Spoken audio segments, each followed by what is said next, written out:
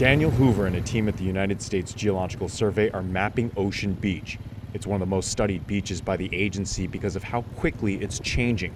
Using ATVs equipped with scientific-grade GPS devices, the machines collect data. The red line is the Great Highway. Cliff House is out here. We use this to keep track of where we've been to make sure that the line density is adequate to give us the data that we need. That data is used to generate 3D maps that can show how far the beach is being pushed back by rising sea levels, and the depth of the sand is accurate to 1 inch. These data that we're collecting today will help us understand how great we're doing with those models and how they can be fine-tuned and improved moving forward. Accurate mapping helps city planners counter erosion impacts on neighborhoods and facilities like this waste treatment plant at the south end of Ocean Beach. Crews have built massive sand berms and rock walls to protect the aging structure.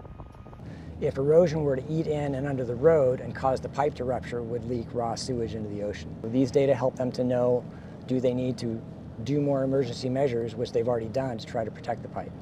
Scientists predict a moderate to possibly extreme El Niño winter, where high wave energy can wreak havoc, causing massive flooding and other problems. El Niño is kind of the big bully in terms of beach erosion. In fact, the last El Niño winter of 2015 and beginning of 2016 is in the top 3 in 150 years of record keeping. The concern is what could be around the corner after strong impacts from just a year ago. It got hit pretty hard last winter, so it's starting from a relatively depleted state.